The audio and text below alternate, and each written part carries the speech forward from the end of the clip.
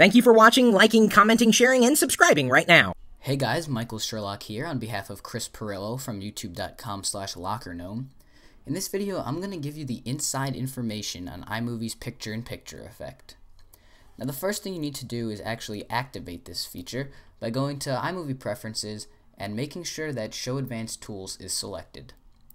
Now you can picture-in-picture two things, either images or video. Images just lack an audio feature, so I don't really need to show you that. Just take some video from your event library and drag it into your project, selecting picture-in-picture. From there, you can adjust its orientation. What I like to do is add it to the corner and then drag it out to the edge of my shoulders.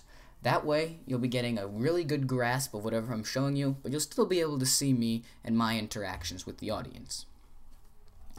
From there, you can go to Clip Adjustments, and you can change the video effect.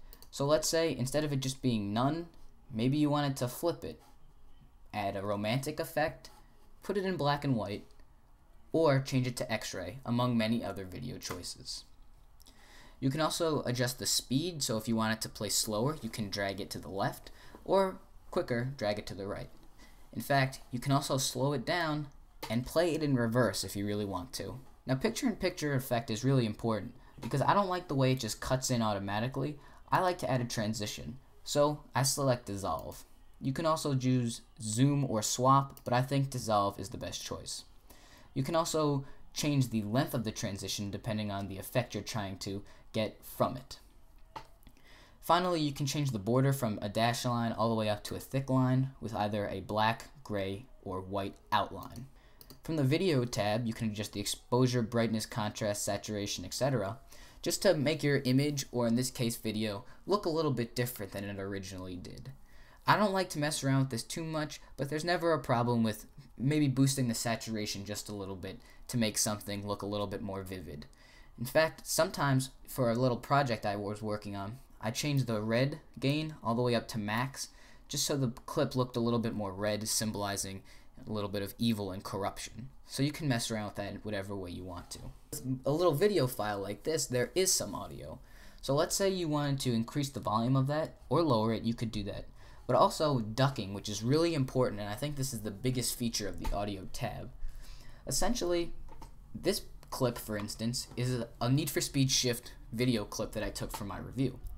Now, it has some noise from the cars moving and so on and so forth, but I don't necessarily want that to be louder than my voice. So instead of messing around with the volume, what I like to do is just go to ducking. That way when I'm speaking, it'll get lower to whatever level you select here, and that way you can still hear the cars in the background, but you can also clearly hear what I'm saying. Now, fade in and out, this is just a transition for the audio. What I like to do sometimes is just leave fade in the same. I just usually leave that at automatic. But if you're trying to make it a more dramatic exit, you can change the manual fade out and make it longer, up to 5 seconds, to make it more dramatic as maybe an audio clip is ending, so on and so forth. I think it's really useful.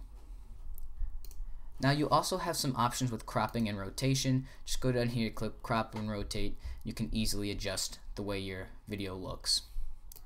Now you have the same choices with an image, again without the audio tab, which makes sense because images don't have audio attached to them. But adding some pictures to your videos is truly an important thing that makes the content you're creating just a little bit more powerful. Because talking in front of a camera is one thing, but being able to put a little picture of what you're talking about to the left or the right of you really adds a little bit of oomph to your video. So again, I'm Michael Sherlock from youtube.com/TheRevivedOne. On behalf of Chris Pirillo from youtube.com/LockerGnome, I hope you enjoyed this picture-in-picture effect tutorial. Thanks for watching, and have a good day.